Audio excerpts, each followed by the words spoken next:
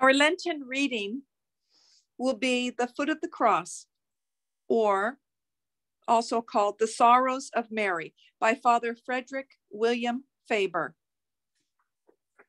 Well over 100 years. This is the preface. This treatise was sketched for the first time at St. Wilfrid's in the summer of 1847, more than 10 years ago.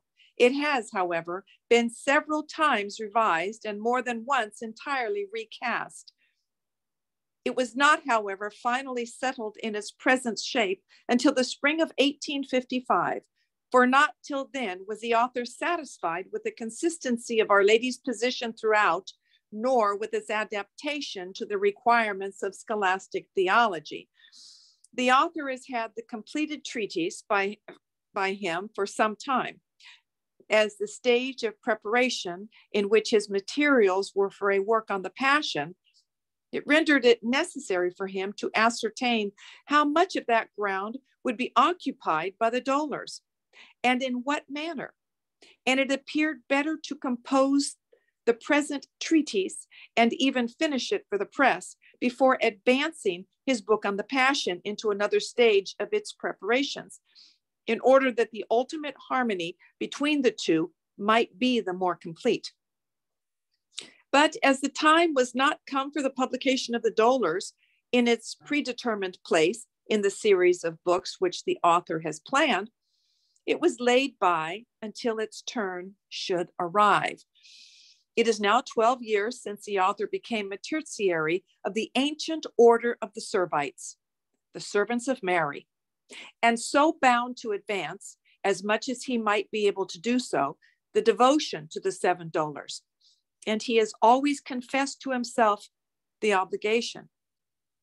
When the London Oratory was founded in 1849, the Rosary of the Seven Dolors was adopted as one of its public characteristic practices, and other measures were taken with success to propagate this devotion. There seems some warrant for believing that graces and blessings have accompanied this humble apostolate of that practice so dear to our mother.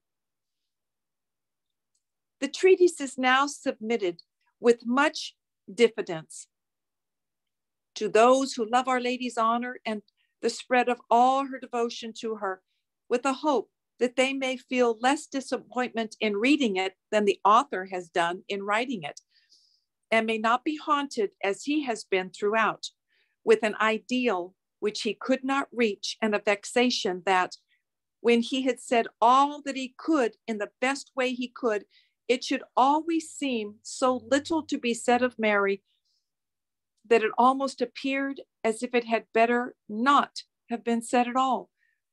The thought of the love that prompted the endeavor is, however, some compensation for the imperfection of its success. Written at the London Oratory on the feast of St. Thomas of Canterbury, 1857. The Foot of the Cross, Chapter 1, The Martyrdom of Mary. The beauty of Jesus is inexhaustible.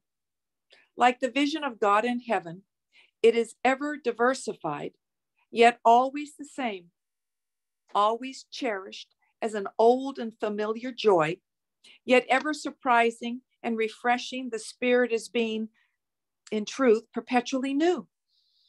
He is beautiful always, beautiful everywhere, in the disfigurement of the Passion, as well as the splendor of the resurrection, amid the horrors of the scourging, as well as amid the indescribable attractions of Bethlehem. But above all things, our blessed Lord is beautiful in his mother. If we love him, we must love her. We must know her in order to know him.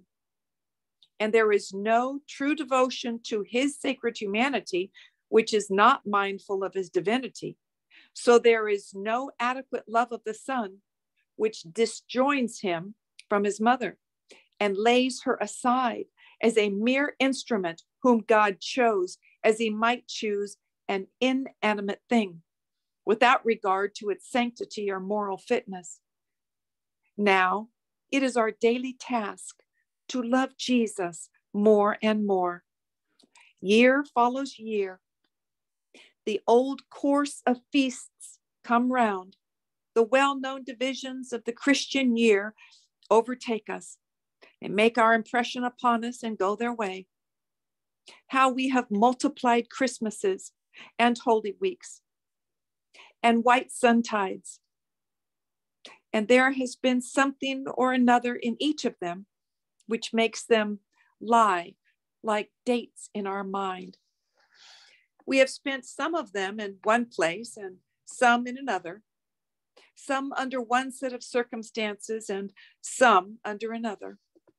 Some of them, all thanks to God, have been distinguished by remarkable openings of heart in our interior life, such as to change or to intensify our devotion and materially influence our secret relations with God. The foundations of many buildings, which did not rise above ground until long afterward, have been laid almost unconsciously in those times. Yet, whatever may have been the changes which these feasts have brought or seen, they have always found us busy at one and the same work, trying to love Jesus more and more. And through all these changes and in all this perseverance at our one work, unerring experience has told us that we never advance more rapidly in love of the Son than when we travel by the Mother. And that what we have built most solidly in Jesus has been built with Mary. There is no time lost in seeking him if we go at once to Mary, for he is always there, always at home with Mary. The darkness in his mysteries becomes light when we hold it to her light, which is his light as well. She is the short road to him. She has the grand entry to him. She is his Esther, and speedy and full are the answers to the petitions which her hand presents. But Mary is a world which we cannot take in all at one glance. We must devote ourselves to particular mysteries. We must set aside certain regions of this world of grace and concentrate ourselves upon them. We must survey them and map them accurately before we pass on to other regions. And then we shall learn much, which a general view would have omitted to notice, and store our souls with spiritual riches, riches both of knowledge and of love, which will draw us ever more into communion with our dearest Lord. As God's blessed will still persists in keeping us alive, and for his own gracious purposes, detaining us amid all this cold weariness and these dejecting possibilities of sin, let us at least determine to occupy ourselves with nothing but God. For we have long since learned that there is truly no other occupation which is worth our while. He has 1,000 Edens still. Even in the bleak expanse of this salt steppe of a world, where we may work to the sound of running waters, not without colloquies with him in the cool time of the day, and we may wander from Eden to Eden, either as the weakness or the strength of our love impels us. For the present, let us shut ourselves up in the garden of Mary's sorrows. It is one of God's choicest Edens, and we cannot work there otherwise than under the shadow of his presence, nor without the love of Jesus taking a marvelous possession of our souls. For love of Jesus is in the very viewless air of the place, in the smell of the upturned soil, in the fragrance of the flowers, in the rustling of the leaves, in the songs of the birds, in the shining of the sun, in the quiet tunes of the waterfalls as they dash down its rocky places. There for a while, for our Lord's love, we will enclose ourselves as in a cloistered place, and let the world, in which we are of no great importance, and which is even of less importance to us than we are to it, miss us for a season from our post. The law of the incarnation is a law of suffering. Our blessed Lord was the man of sorrows, and by suffering, he redeemed the world. His passion was not a mystery detached from the rest of his life, but only the fitting and congruous end of it. Calvary was not unlike Bethlehem and Nazareth. It exceeded them in degree. It did not differ from them in kind. The whole of the 33 years was spent in consistent suffering. Though it was of various kinds and not of uniform intensity, this same law of suffering which belongs to Jesus touches all who come nigh him, and in proportion to their holiness envelops them and claims them wholly for itself. The holy innocents were, in the counsel of God, simply our Lord's contemporaries, but that is similitude enough to plunge them in a sea of suffering, and for his sake, their fresh lives must bleed away in their distracted mother's arms, to be followed by eternal crowns and palms. A happy merchandise, a huge fortune swiftly made, and then so marvelously secured.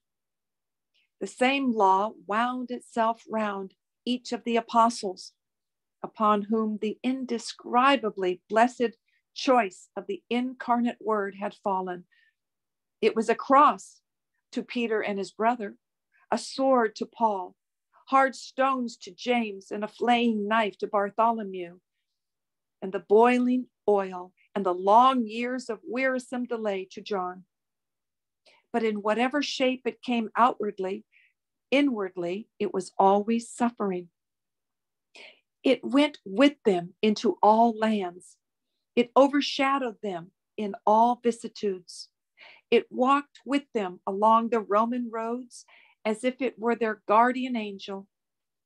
It strode by the side of their uneasy galleys on the stormy waters of the Mediterranean. They were apostles. They must be like our Lord. They must enter into the cloud, and the darkness of the eclipse must fall upon them on the top of some Calvary or another. From Rome to Bactria, from Spain to Hindustan, the same law has environed the martyrs of all ages. Their passions have been living shadows of the great passion, and the blood they shed mingled its kindred stream with the precious blood of their Redeemer, the King of martyrs. So with the saints. Whether they have been bishops or doctors, virgins or matrons, seculars or religious, unusual love and unusual grace have always reached them in the shape of unusual trial and unusual suffering.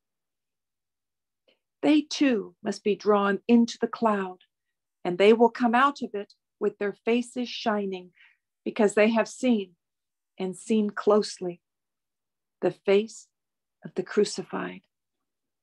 It is so in its measure with all the elect.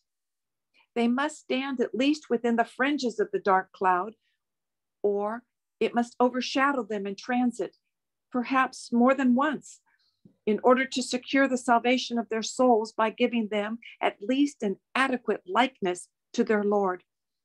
What then must we think of his mother, who came nighest to him of all? It can plainly be no wonder if she shall suffer more than anyone but himself. The immensity of her sorrows will neither be a distress nor a surprise to us, but rather the obvious conclusion from all we know of the grand mystery of the Incarnation. The amount of her sufferings will be the index of the magnificence of his love for her. The depth of her pains will come the nearest of all things to fathom the abyss of her love for him. Her far rolling sea of sorrow will measure the grandeur of her holiness. The loftiness of her divine maternity will raise her dolors close up to his gracious passion. Her sinlessness will almost seem to enclose it within the same life-giving law of expiation. Her union with him will render her compassion inseparable from his passion. Even while, for 1,000 reasons, it is so manifestly distinguishable from it, the woman clothed with the sun will be wrapped round and round with the bright darkness of that same terrible destiny, which he vouchsafed first to appoint and then to accept as the great law of his incarnation.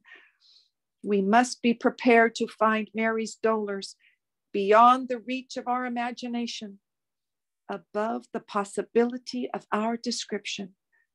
We can only gaze upon them with such instruments as faith and love supply, and note the beauty and the strangeness of many phenomena which we can only imperfectly comprehend. Especially can we thus increase our devotion to the Passion, many unknown regions of which are momentarily lighted up for us by the contact of her dolors. Just as in the occultation of Jupiter, the luminous tear-like planet, as it touches the dark portion of the moon, scatters a momentary line of light along the unseen edge, like a revelation, and then by its disappearance proves the reality of that which we cannot see.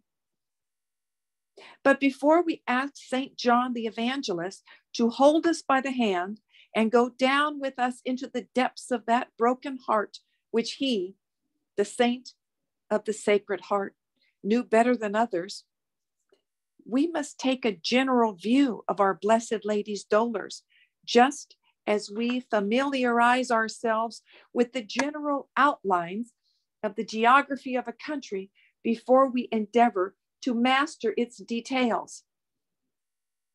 There are 7 points on which it is necessary for us to have some information before we can study with advantage the separate mysteries of her surpassing sorrow.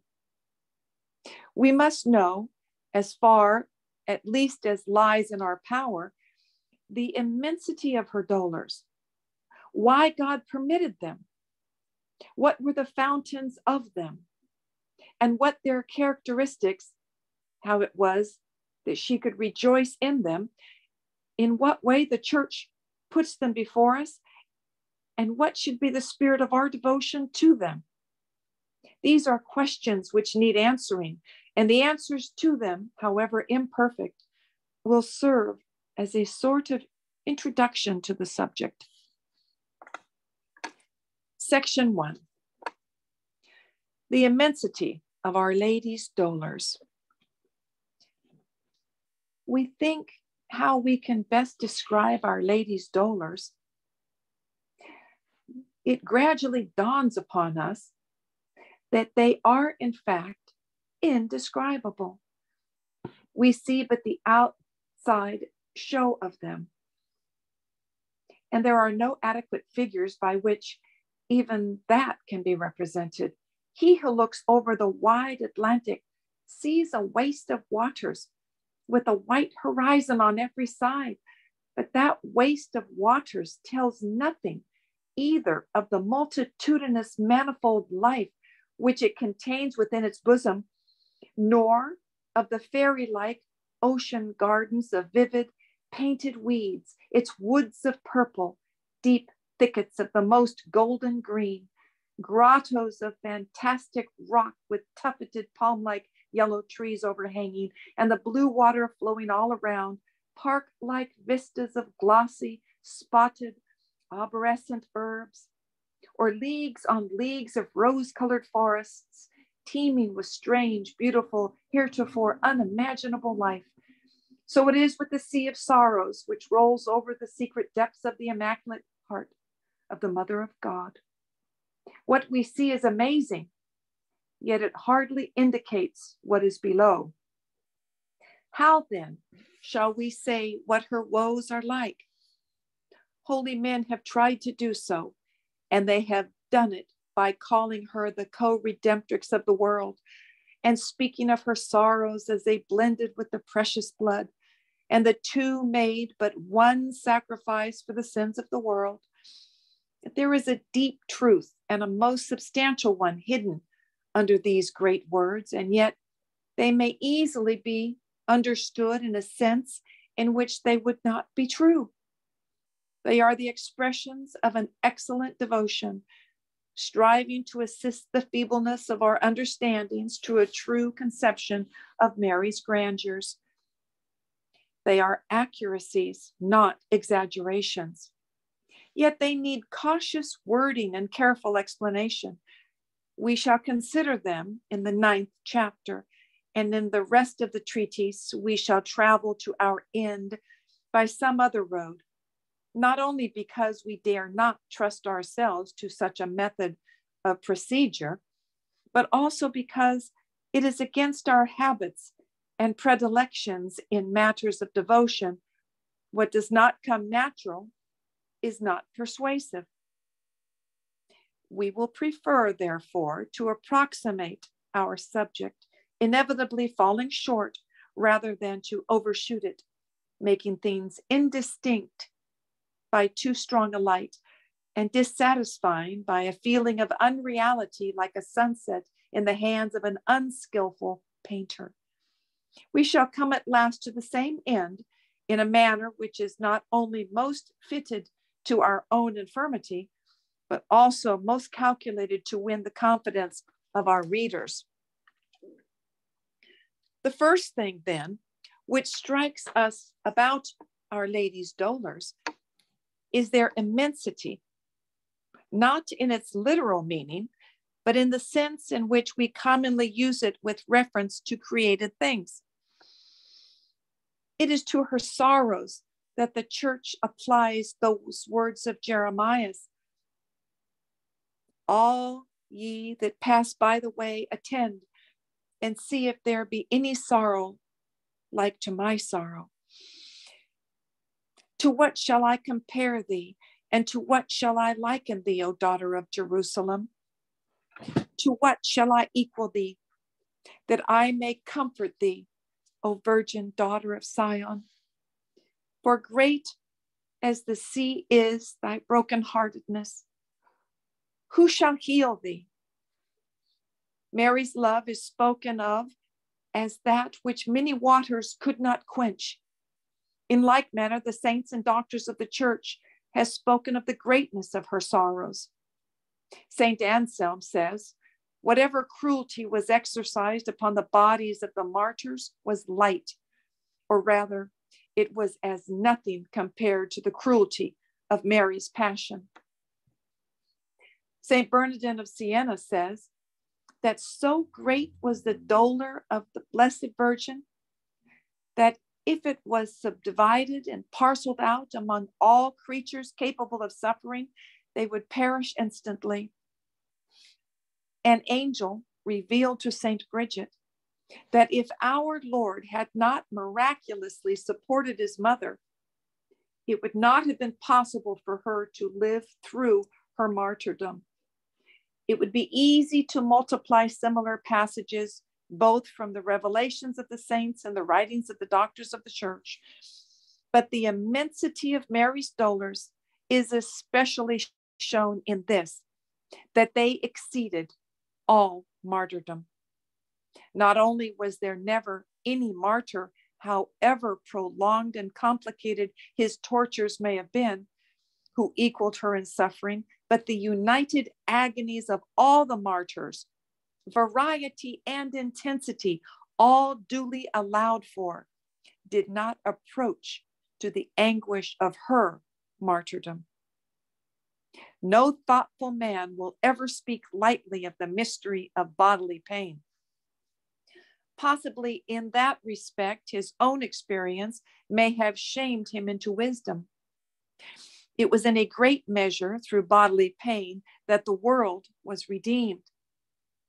And is it not mainly by the same process that we ourselves are being sanctified at this hour? It is the unerring justice of God which places on the heads of the martyrs that peculiar crown which belongs to those who, in the heroism of physical endurance, have laid down their lives for Christ. But even in respect of corporal anguish, Mary exceeded the martyrs. Her whole being was drenched with bitterness. The swords in her soul reached to every nerve and fiber in her frame. And we can hardly doubt but that her sinless body, with its exquisite perfections, was delicately framed for suffering beyond all others but that of her Son. Moreover, in the case of the martyrs, they had long looked at their flesh as their enemy and their hindrance on the heavenward road. They had punished it, mortified it, cruelly kept it under until they had come to regard it with a kind of holy hatred. Hers was sinless. It was the marvelous mind, the purest, sublimest matter that the world knew, out of which our Lord's sacred flesh and precious blood had been obtained. And she could know nothing of that exulting revenge with which heroic sanctity triumphs in the suffering of the flesh. But what is the grand support of the martyrs in their tortures? It is that their minds are full of light and radiance. It is that their inward eye is bent on Jesus, by whose beauty and glory they are fortified. It is this which puts out the fires or makes them pleasant as the flapping of the warm wind in the spring. It is this which makes the scourges fall so soft and smooth and causes the lash to cheer like wine. It is this which makes the sharpness of the steel so dull to the divided flesh and wounded fibers. What is within them is stronger than that which is without them.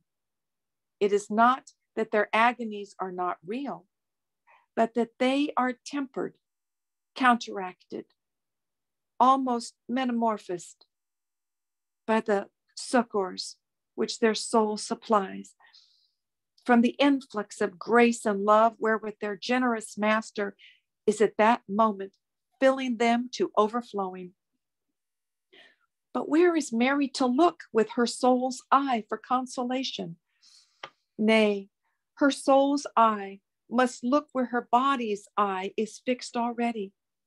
It is bent on Jesus, and it is that very sight which is her torture. She sees his human nature, and she is the mother beyond all other mothers, loving as never mother loved before. All mothers together could not love if they might compact their myriad loves into one intensest, nameless act. He is her son, and such a son, and in so marvelous a way, her son. He is her treasure and her all. What a fund of mystery, keen, quick, deadly, unequaled, was there in that sight. And yet there was far more than that. There was his divine nature. We talk of mothers making idols of their sons, that is, worshiping them, turning them from creatures into creators, regarding them as truly their last end in true beatitude, so giving their hearts to them as they have no right to give them to anyone but God. This Mary could not do, and yet in another sense might well do, for Jesus could be no idol, and yet must of necessity be worshiped as the eternal God. None saw this as Mary did. No angel worshiped him with such sublimely abject adoration as she did. No saint, not even the dear Magdalene, ever hung over his feet with such mortal yearning, with such human fondness. Yes, he is God. She saw that through the darkness of the eclipse, but then the blood, the spittings, the earth stains, the unseeming scars, the livid, many-colored bruises. What did all that mean on a person only and eternally divine? It is vain to think of a giving name to such misery as then flooded her soul. Jesus, the joy of the martyrs, is the executioner of his mother. Twice over, to say the least, if not a third time also, did he crucify her.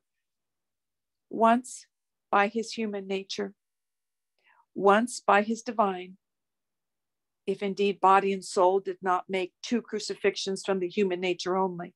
No martyrdom was ever like to this.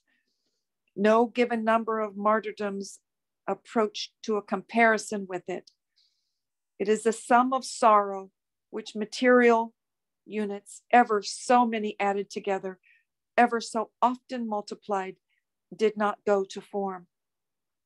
It is a question of kind as well of a degree, and hers was a kind of sorrow which has only certain affinities to any other kinds of sorrow, and is simply without a name, except the name which the simple children of the church call the dolors of Mary. Her dolors may also be called immense because of the proportions which they bore to other things in her. For even immensity must have proportions in its way. If she was to sorrow perfectly, if after Jesus and because of Jesus she was to have a preeminence of sorrow, then her sorrows must be proportioned to her greatness. But she was the mother of God. Who will take the altitude of such greatness? St. Thomas tried to do so and said that omnipotence itself could not contrive a greater greatness. It had done its utmost, though it had no utmost, when it had imagined and effected the dignity of the divine motherhood. What are we to a saint, or a saint to the highest angel, or to the highest angel to Mary?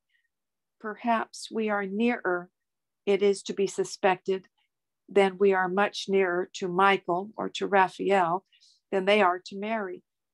Yet it is weary, even for a strong mind, to think how far off we are from those tremendous intelligences and uncomprehended sanctities. Yet a sorrow proportioned to our capacities and even indulgently measured to our grace can be something so terrific that it makes us dizzy to think of what God might will about us. And then, what can those spirits bear and yet perish not, and have left the world wrongly and fallen out of time when there was no root of eternity within them? Their strength is laden now in their hopeless home, yet not overladen, and who thinks of their burden without forthwith hiding his thoughts in God, lest something should happen to him, he knows not what. Yet Mary's soul was as immortal, as indestructible as their spirits, and stronger far. And her body was miraculously supported by the same omnipotence which confers an impressionable resurrection. No, it was perhaps the same blessed sacrament unconsumed within her, and in all of us, the seed of a glorious resurrection, which was the miracle that kept her standing and alive at the foot of the bleeding cross. What then must that sorrow have been, which was proportioned to her greatness, to the greatness of the Mother of God, to her vast strength to bear, to her manifold capability of suffering? If we pause and think, we shall see how little our thinking comes to. But her dolors must have been proportioned also to her sanctity. The trials of the saints have always an analogy with their holiness and match it in degree as well as adapt themselves to it in its kind. If Mary's sorrow was the work of God and was to do work for him, if it was meritorious, if it closely resembled our Lord's, if it hung to his subordinately yet inseparably, if it was populous with supernatural actions, if it multiplied her graces, then must it have been suitable to the excellences of her soul and proportioned to her sanctity. But that arithmetic of Mary's merits has long been a bewildering question. Bewildering not because a shadow of doubt hangs over, but for the want of ciphers to write it down, of factors whereby to work the gigantic multiplication. The holiness of the Mother of God was not absolutely eliminable. And this is the lowest thing which can be said about it. If then we cast the most cursory glance over the number of her graces, their kinds and their degrees, if, starting at the Immaculate Conception, we make a sort of reckoning up to the Incarnation, using angels' figures because men's have failed us long ago. And then if we think, however, briefly on the way in which at the moment of the Incarnation, our figures fell over into the infinite,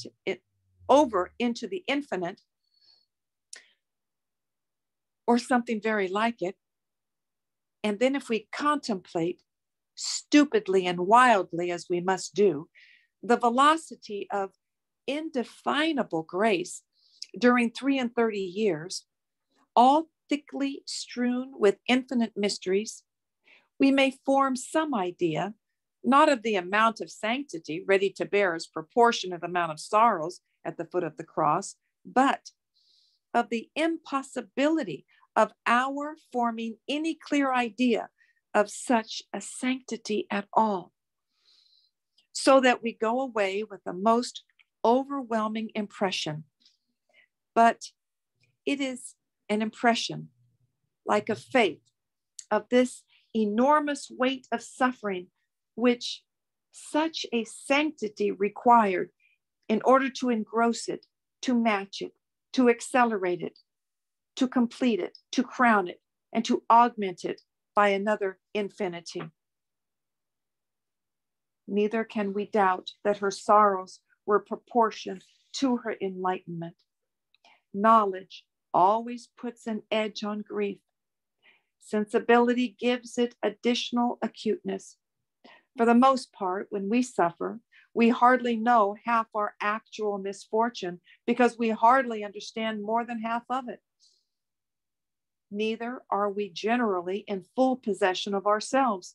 Some part of us is deadened and dulled by the blow which has been dealt on us, and all that portion of our soul is a refuge to us from the insensitiveness and vigilance of the rest.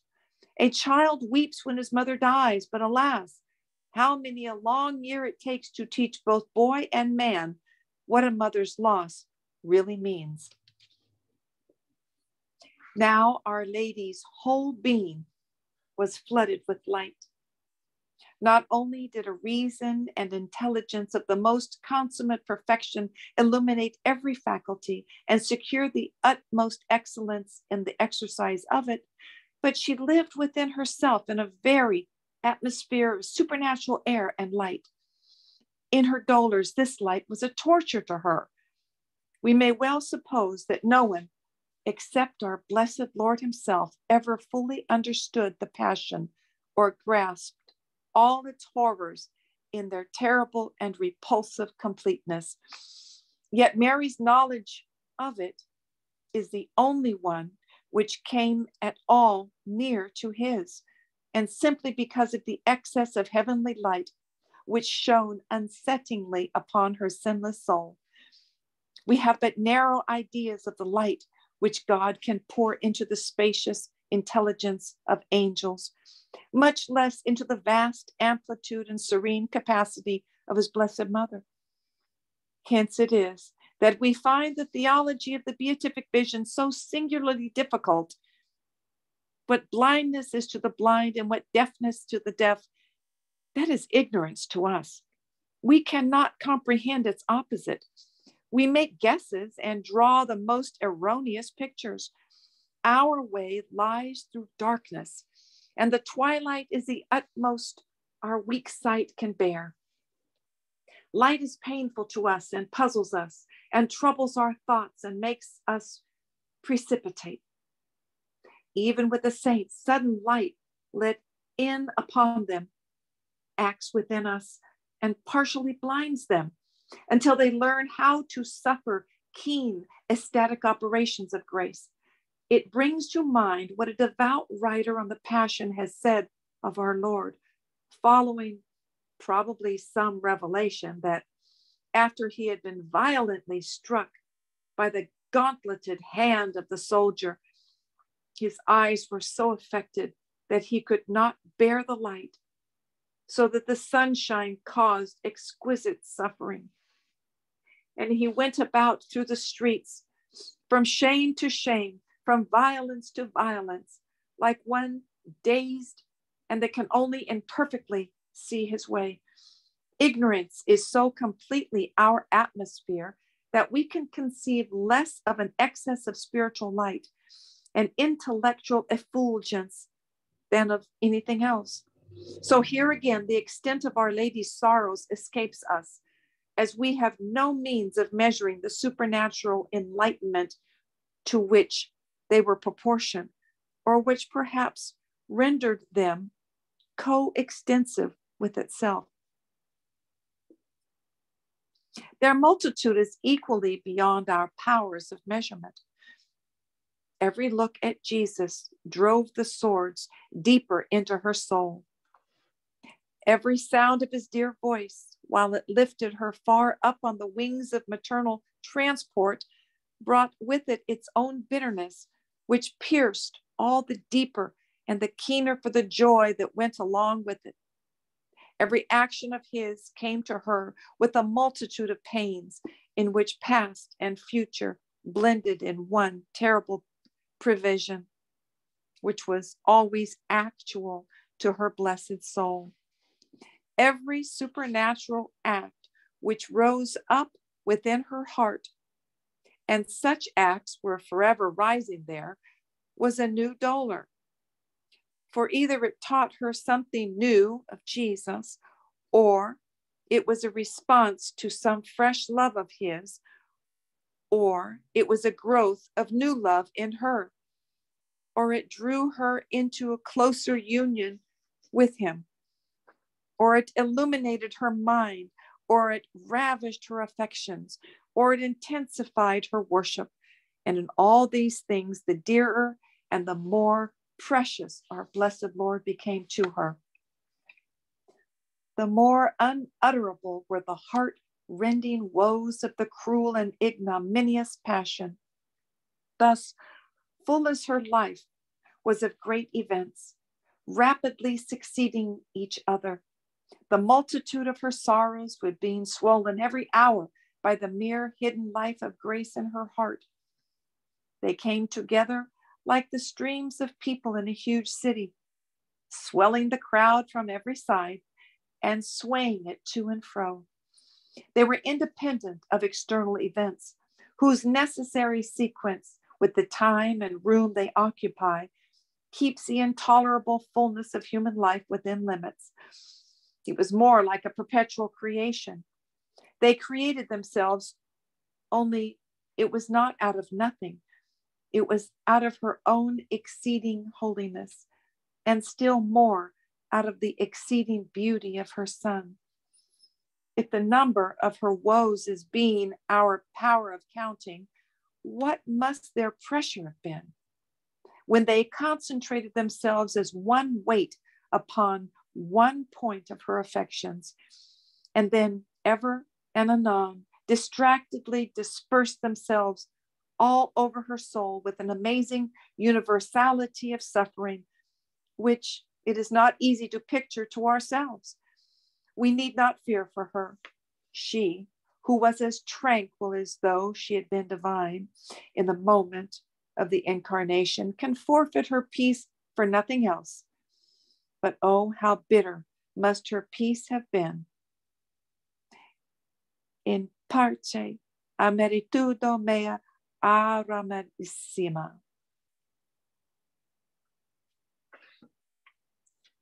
And that concludes the first part of the martyrdom of Mary.